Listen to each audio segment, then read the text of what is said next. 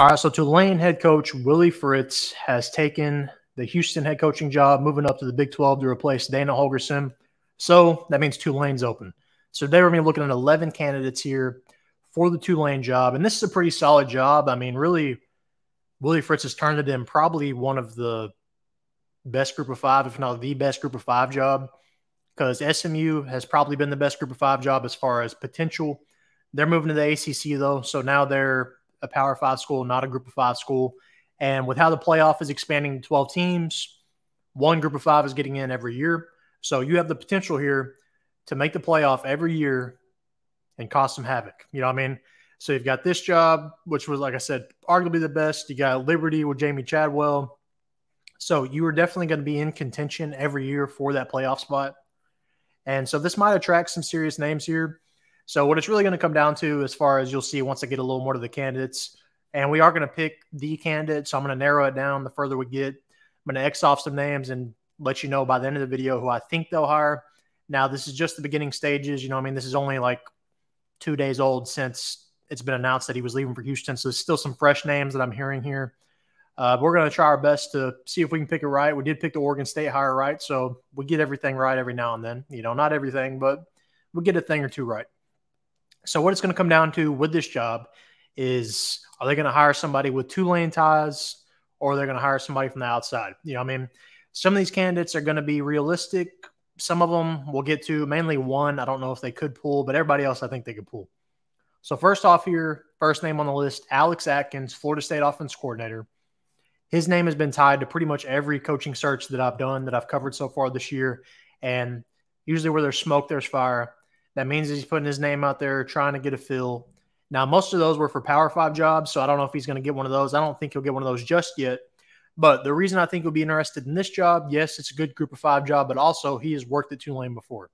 He's been at Tulane as the offensive line coach back in the day, not too long ago. I think about less than 10 years ago, he was the offensive line coach there.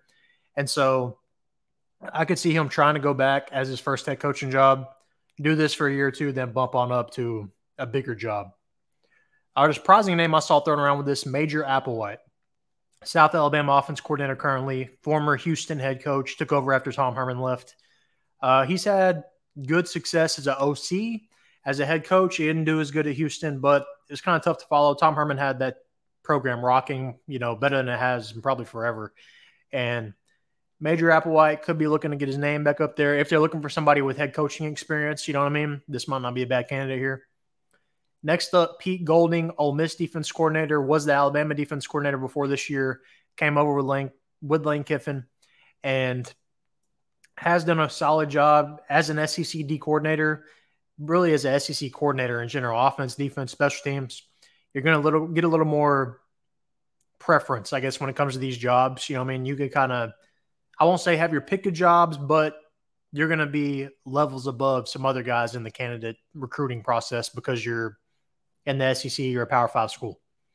Next up, David Johnson, Florida State running backs coach. Similar to Alex Atkins, did work at Tulane a little bit further back. So he has some ties there. Could get in the interview room off of ties alone. Now, it's going to be tough to out-interview your offense coordinator just because of title, you know, but you never know. All right, so the most interesting name on this list, and if you could get this guy, this is the guy. Next up here, Jon Sumrall, Troy head coach. All right, so he is also coached at Tulane, was the defense coordinator there way back when, has had a ton of success at Troy. Arguably one of the better Group of 5 schools. You know what I mean? They have, I think, 2 losses this year. He has them rocking. And Jon Sumrall, heck of a coach. If you could hire him, if you can pull him, this is the guy. Because he has Tulane ties and he's had success, proven success as a head coach at the Group of 5 level. Now, the thing with him is I don't know if this is a lateral move. Like I said, he's got Troy rolling right now. So do you take that lateral job? I don't think so. And I've seen his name thrown around with some SEC schools. He was a candidate in the Mississippi State coaching search. I kind of thought he might get that one, but I guess not. Sorry, my nose is running, guys. Cold outside.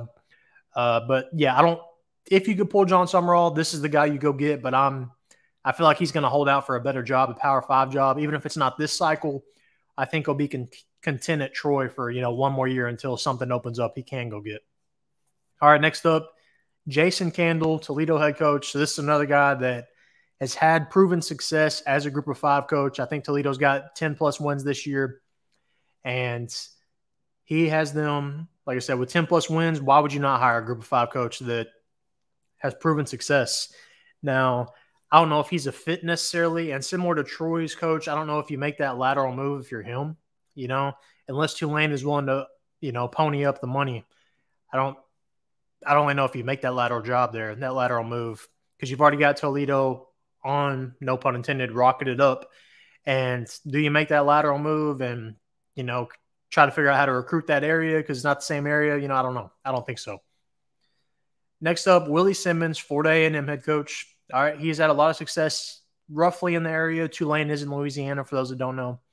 But close enough, in the area. He's had success. I've seen his name thrown around for a couple of other jobs that I've looked at. And so he's putting his name out there as a feeler to see who's interested in him and has had success at Florida A&M. All right, next up, Slade Nagle, Tulane offense coordinator, currently the interim head coach for their bowl game, while they're trying to figure this process out while Willie Fritz goes to Houston. And this could be just a process to where, sometimes you'll see this, to make it easy, we just go with the next guy. Maybe take the interim coach, he becomes the head coach. Look at Marcus Freeman at Notre Dame. And you could do that here. It might make the whole process easier. We've already got everything set in stone. We've got our ways. We've got our core values for the team. Everything can just keep going smoothly. So don't be surprised if he gets the job. But with that being said, you've got some pretty good candidates here that I think it'd be hard not to hire. Next up, Joe Sloan, LSU quarterbacks coach. Doesn't necessarily have any ties here, but Louisiana. He's coached at LSU, so he has recruiting ties around the area. Has coached Jaden Daniels this year. Jaden Daniels, arguably the Heisman front runner right now. So Joe Sloan obviously knows what he's doing, offense coordinator. As quarterback coach, and then probably offense coordinator, knows what he's doing and has, like I said, recruiting ties in the Louisiana area. Might could pull one of the guys he was recruiting at LSU to be the quarterback, So interesting prospect nonetheless. Next up, Blake Baker, Missouri defense coordinator. So this is an interesting one here. Missouri, obviously, probably the biggest surprise of the year as far as overperforming people's expectations. But Blake Baker did play at Tulane, so he's definitely going to probably have interest to get back there. And has some interesting recruiting ties, did coach at Miami as well. So he's kind of been around the block a little bit, knows that kind of whole southeastern area, the SEC area. Probably can pull some solid guys as recruits. All right, next up, this is the last name on this list. I've got 11 here. Rich Rodriguez, Jacksonville State head coach, has coached at Tulane way back when, before he took over at West Virginia, before he took over Arizona, before he took over Michigan.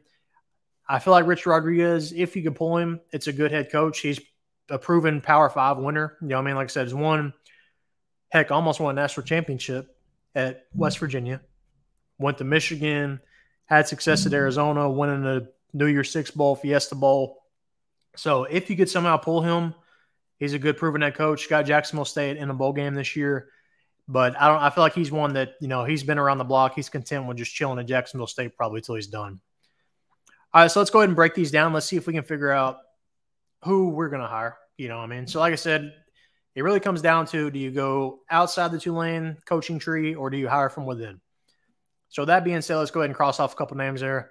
Major Applewhite, I don't really think he makes sense for me unless for some reason my bad, not what I meant to do. Unless for some reason, he's just trying to, they're trying to hire somebody with proven head coaching experience. That's always a possibility. And that kind of changes who you would hire. But I don't think Major Applewhite is realistic here. I don't think that's the hire they go with. It just doesn't, it doesn't make sense to me. All right, let's see. Next up, we've got, crossing off the list, let's go Joe Sloan. All right, so like I said, he has, one sec. All right, so he has some recruiting ties in the area probably, My computer is tripping right now.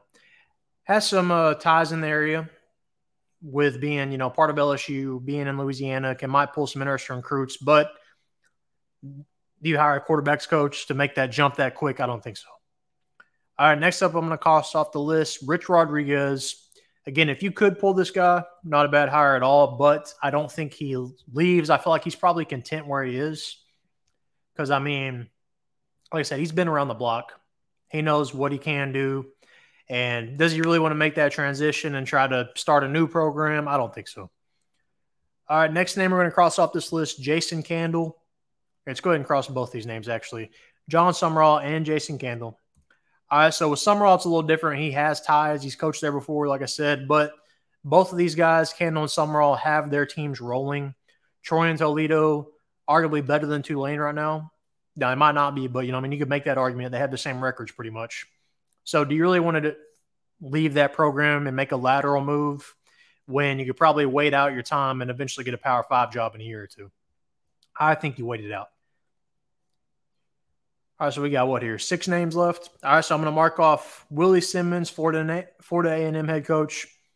All right, again, I'm seeing his name thrown around a lot, but with that being said, I don't know.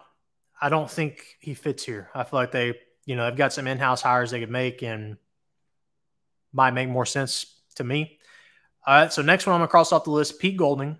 Now, if you could pull a Power 5 coordinator, it might be tempting because this guy's he's been at Alabama. He knows Nick Saban.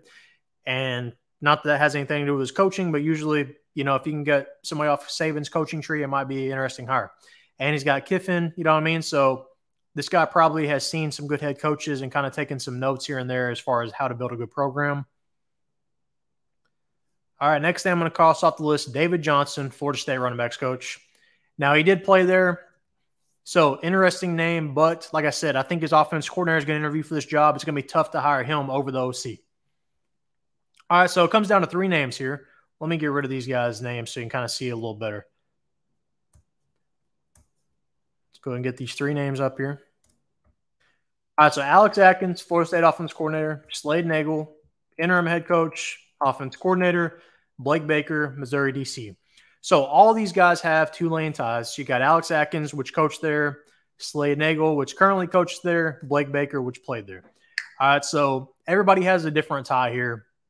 It really depends on what direction you want to go. I don't think you can go wrong with this hire. Nagle has had that offense rolling. They've done pretty good the past couple of years. And like I said, do you want to keep that train rolling like that Willie Fritz set up? Like, hey, he's done a good job. He's had a good staff. Let's go ahead and keep that staff. Or you bring in a Power 5 coordinator to take over. And so what I think is going to happen, I think you got to go the Power 5 route. I'm sorry, Slade Nagle. You've done a good job, buddy, but I just don't think it's the right one. All right, so it comes down to Atkins and Baker. Baker played there. Atkins coached there. So if we're going off of who has had more success this year, you could argue with these 2 teams because Missouri – Blake Baker has got them from bottom tier defense to like middle of the tier SEC. Alex Atkins has got Florida State's offense doing pretty good.